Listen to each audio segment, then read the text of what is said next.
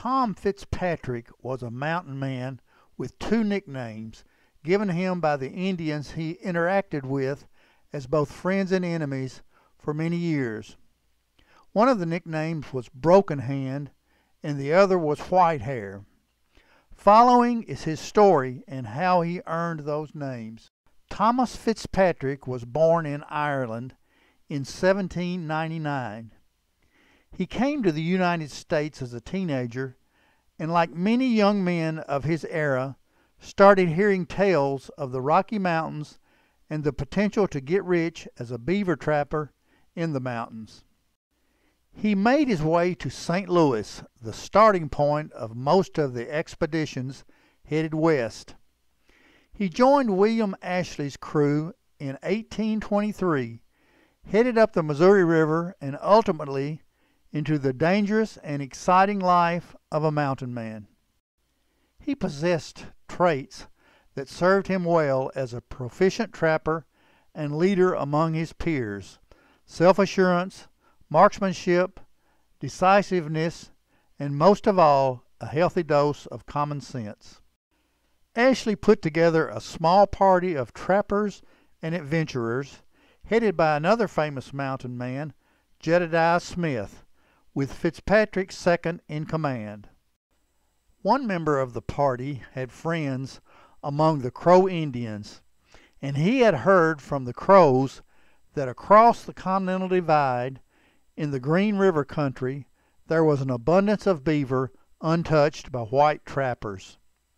They made their way westward along a broad, relatively flat region which seemed like no major climb at all.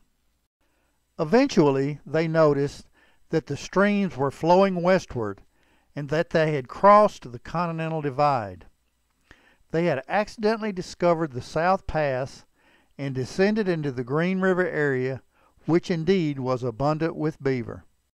The South Pass would become very important to future immigrants that would use the Oregon Trail on the westward migration. A group of Shoshone Indians joined the Fitzpatrick party and seemed friendly, gorging on excess beaver meat not needed by the trappers. However, one night the supposedly friendly Indians slipped away with the trappers' horses. This put them in a precarious situation, and after caching their furs and other gear, they took off on foot to try to recover their horses.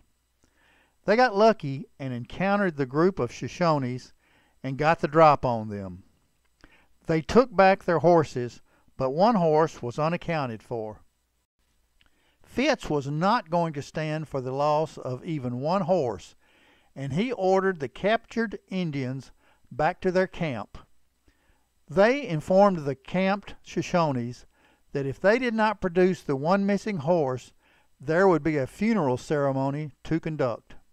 The horse appeared, and the lucky trappers retraced their tracks to the Green River and on to the first rendezvous in the summer of 1824, where they were able to sell their pelts.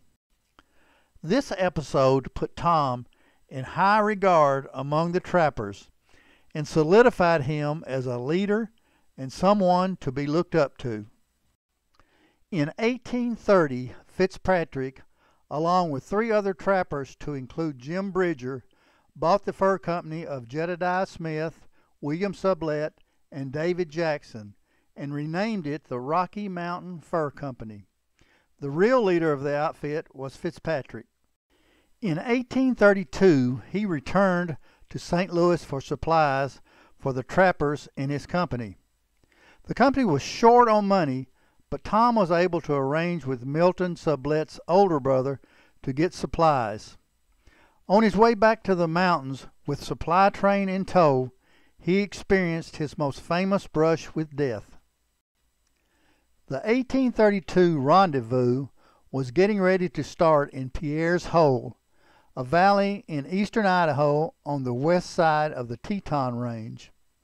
There was intense competition among the fur trapping companies, and Fitzpatrick knew that the early arrivers would likely get first shot at purchasing the highest quality furs and thus the most profit. He decided to go ahead of the supply train and let people know his group was on the way. He took 2 good horses and planned to ride them alternately so as to always have a fresh mount. He traveled alone, and he traveled lightly. While stopping for a brief bite of jerky and to rest his horses, a grizzly came charging in on him. Knowing the ways of grizzlies, rather than run, which would have triggered an immediate attack, he jumped to his feet to confront the bear. The bear turned and ran, and so did Tom back toward his horse.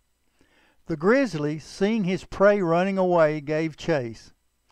Tom thought he had just enough time to get to his horse and ride away to safety. The plan was a good one, except that the horse, seeing a charging grizzly, bolted just as his rider arrived, throwing him to the ground. Again the experienced mountain man stood to confront the bear, and again the bear ran away, but it made a mistake this time. It stopped to eat his adversary's lunch. This gave the trapper time to slowly retrieve his gun and kill the giant grizzly on the spot. The result for the brave mountain man was some delicious bear steaks. The morning of the next day, Fitz had the misfortune of being spotted by a band of Grovant warriors. They chased him into a canyon and had him cornered, with 3 sides being towering mountainous walls.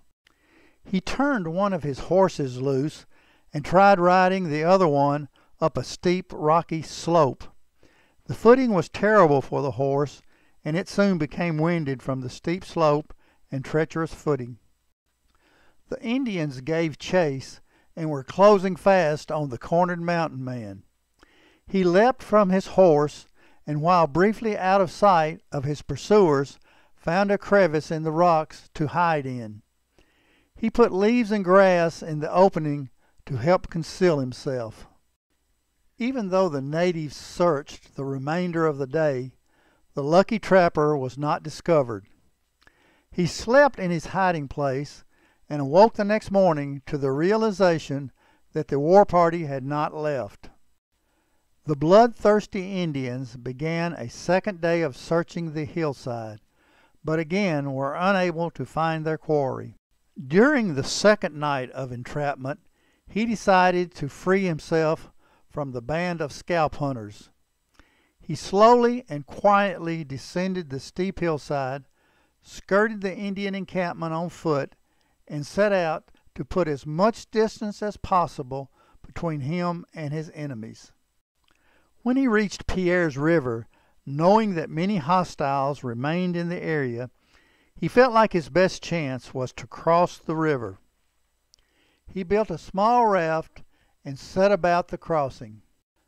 A fast current took him into rocks in the swift water, destroying the makeshift raft and sending him against the strong current to swim to safety. When he finally arrived on the other river bank, the only thing he had left was a knife in his belt and a deep sense of despair. For several days he plodded on, living on plants and roots. His partners back at the rendezvous sent out a party to try and find him. It is unclear how he made it back to the safety of the rendezvous camp, but make it he did. Some say he just wandered in one day. Some say that 2 Iroquois hunters rescued him, and others say the mountain man search party found him. Regardless, suffice it to say that when he finally did make it back, he was dazed, starving, had very little clothing left, feet bare, body bleeding and bruised, and hollow cheeks. The ordeal had such a profound effect on him that his hair turned white, and thus the nickname White Hair. He gained the nickname Broken Hand during another close encounter with a party of Blackfeet. The Indians chased Fitzpatrick to a bluff overlooking the Yellowstone River. He had no other choice than to jump into the river, horse and man. While scampering to freedom, he attempted to dislodge his rifle from its cover and accidentally shot himself in the hand. For the remainder of his life, his mangled hand earned him the nickname Broken Hand. Thomas Fitzpatrick spent the remainder of his life as a guide for wagon trains and also as a guide for John Fremont's second mapping expedition for the government. He also was appointed by the government as an Indian agent for tribes including Arapahoes, Cheyenne, Kiowas, Shoshones, and Sioux.